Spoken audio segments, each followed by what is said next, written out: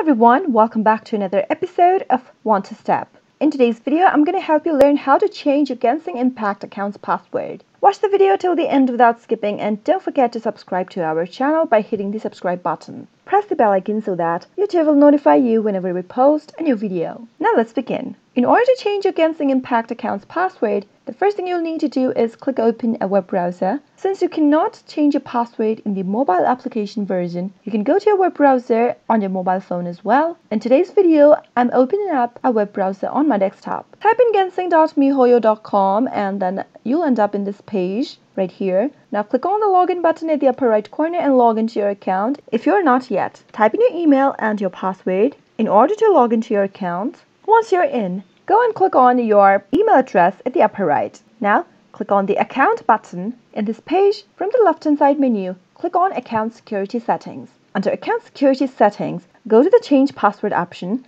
and click on Switch.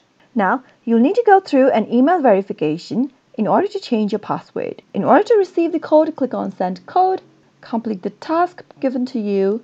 Let me click open a new tab and go and sign into my email. You'll be sent a code on your email address that you used during the sign-up process. Now simply copy the code from your email and go back to the verification page and paste the code that you received. Click on Next, and on the next pop-up, you'll be able to enter a new password for your account. Type in the new password that you'd like to change to. Make sure to enter a valid password. You can double-check your password by clicking on this eye icon at the right corner. And now move on to the next field and confirm the password by retyping it again in the text field. After you're done, click on Confirm, and the password for your Genshin Impact account will be changed. That was pretty quick and easy, wasn't it? I hope you found the video to be helpful. If you did, go ahead and give it a thumbs up. Feel free to comment down in the comment box if you have a question or a feedback for us. I'll soon be back with more tutorial episodes. Goodbye till then.